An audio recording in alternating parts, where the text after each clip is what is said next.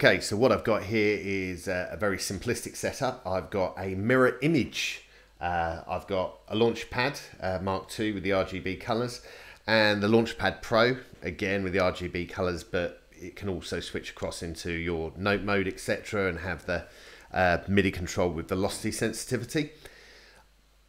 I'm not that good at playing live, certainly, so I prefer to trigger clips and kind of create a performance around evolving the tunes, etc.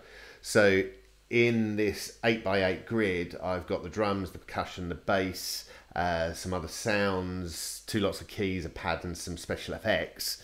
And all the clips in here were supplied to me by Mode Audio, which I'll put some details in the link in the details of this video. And I've just basically duplicated that 8 tracks, so I've got them again on the Launchpad Pro. To handle the volumes and the like, I've got a MIDIMIX looking after the first 8 tracks, and I've got the Launch Control XL looking after the second set of 8s. So they effectively look after the volumes. Now, it's quite a simplistic way of playing. We would basically launch a clip, and if you think how you would DJ with things generally, you'd bring another track in, but if you were playing whole tunes, you'd have to play the whole parts of it. Whereas if I had all of the parts going for effectively this elegant scent tune,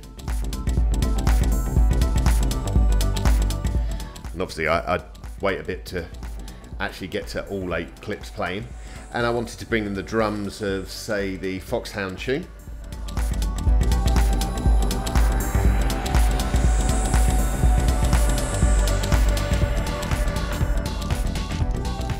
I'm able to bring in just an element of the tune, which is really quite, like, it's the ultimate of DJing. You can bring the bass line from one track and lay it over the other. I mean, if I had this kind of stuff when I started out DJing sort of 25 years ago, I think I'd probably have never made it out my bedroom, but that's another story entirely.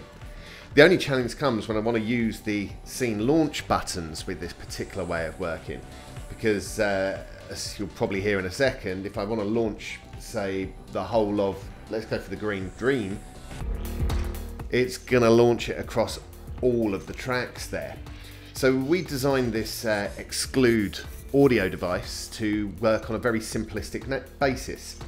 It takes control of these scene launch buttons for supported controllers like the launch pads, including the Mini, the APC 40, Mark 1 and Mark 2, the Push 2, and it's even MIDI mappable, because the numbers 1 to 8 that you see here act as scene launch buttons. So you could add scene launch buttons to a controller that doesn't support it, as long as it's got effectively a red box, which in this case is a green and a blue one, dependent on the control surface slots that I've used. Now what I'd like to do is I actually want this Launchpad to only launch what it sees. So I'm going to use the Exclude box and complete that with tracks 9.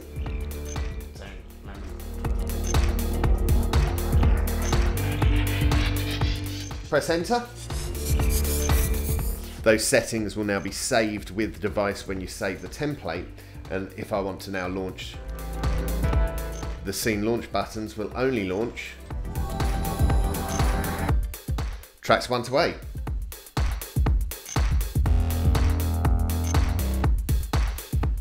What I've done is in this second lot of drum track, I've got the same, but it's not launching scenes 1 to 8.